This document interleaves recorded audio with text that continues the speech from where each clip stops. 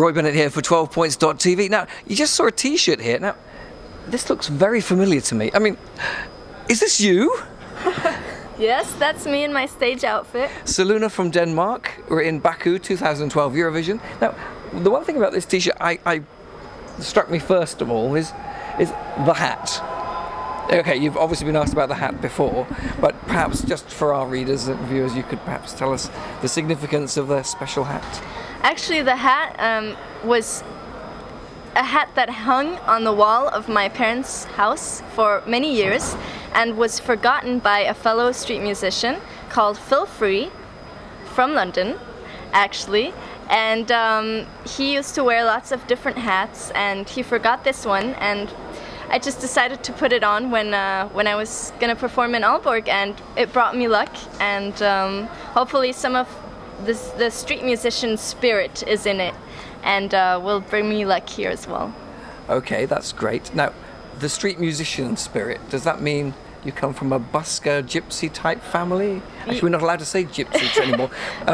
Politically correct, I think we say traveller these days. Yeah. Well, that sounds about right. I mean, my parents were definitely travelers. They both left home when they were teenagers to travel the world and met in Guatemala, where I was born. And my father has been making a living as a street musician since he was 18. And my mother sells jewelry, makes and sells jewelry. So I would call them street musician gypsies, I would say as well, even though it's not correct, but they are travelers. Did you ever help them out on the street? So were you ever out on the street with a hat for money, singing? I joined my father when I was 5 on drums. Actually, on the first song that I ever played was Jambalaya by Hank Williams.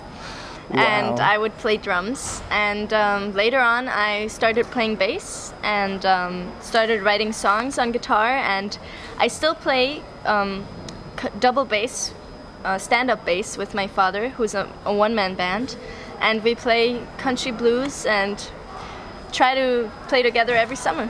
What's the first song that you ever sang with your parents? Well, I mean, the first one I ever played was Jambalaya. But did you sing that, or just play it? No, I played it. Which is the first song you sang? The first song. Because that's a new one. I read that your influence is right from Beatles to Britney, but you know, exactly.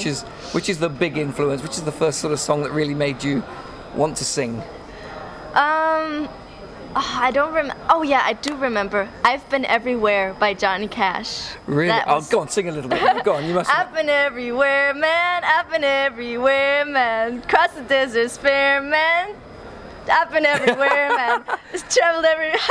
I don't even remember. You have been everywhere, even Baku now, yeah, which is great. That is a new one. Now, I hear you got a new album coming out soon. Yeah.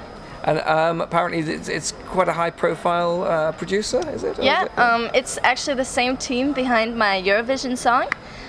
It's Isam Bey from a band that's had success all over Europe called Outlandish, and Remy, who's a very well-known songwriter, and Chief One, who's the producer and songwriter. So the three guys that helped me with this song, they're recording my next album with me, and we've been in the studio almost every day and writing songs and working on the album. So, and we're almost done, so lots more coming. And your Eurovision song will be on the album? Yes.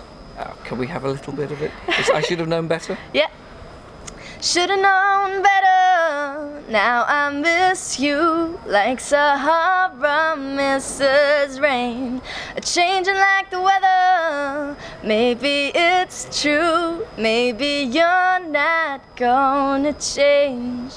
Wow, that's fantastic. Thank you. I tell you, if ever you get on hard times, or you could go back, you could be busking on the streets. Of course. Maybe busking in Baku to earn some extra money. There's definitely a lot of promenades. Thank you so much, and good luck in the contest. Thank you.